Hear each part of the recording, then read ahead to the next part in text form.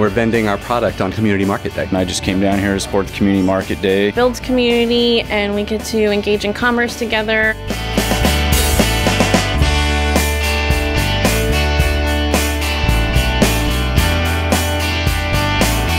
My name is Brittany Ping. I live here in Manchester, New Hampshire, and I'm here at the Community Market Day to purchase some goods and maybe barter for some things for my home. I've been coming to Community Market Day for about a year and a half maybe.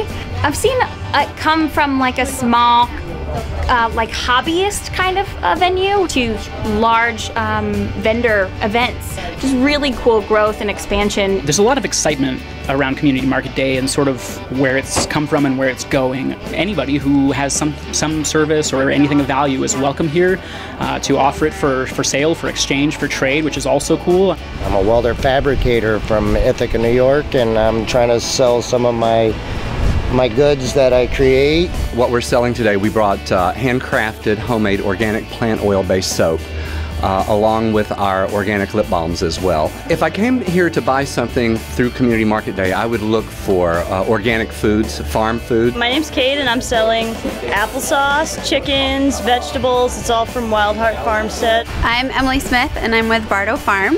And we are selling our pasture-raised and free-range meat. We have an off-the-grid farm with 210 acres, and we have been raising animals there for the past 8 years. And we also have gardens. We do maple syrup, we do emu oil.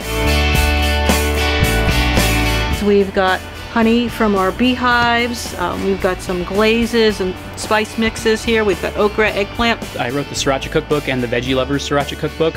I brought those for sale. I also brought some items I bought in bulk. I think we're at a really critical time right now where more people are looking for more natural ingredients. I think more people are waking up to the fact that it really matters. When you can also buy nutritive foods from people within your community, you're helping them grow their business. You're just putting a few extra dollars in their pocket, you know, for their families.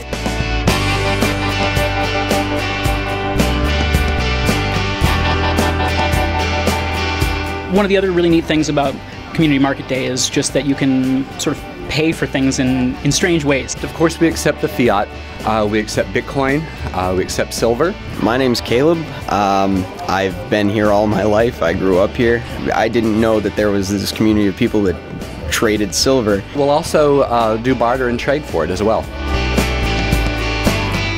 I think people should come to Community Market Day because this is what we're here for, right, as part of the Free State Project, is to create communities. And there's no better way to connect with who your community is than to engage in commerce with them. If you want to find out more about Community Market Day, there's a Facebook page called Community Market Day Project. Community Market Day currently meets twice monthly in Manchester, with more marketplace locations now in the works for Portsmouth, Keene, Concord, Laconia, and beyond.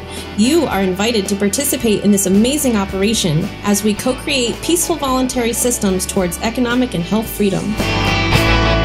To see what more Free State Project movers are doing and creating in their communities, visit fspmovers.com.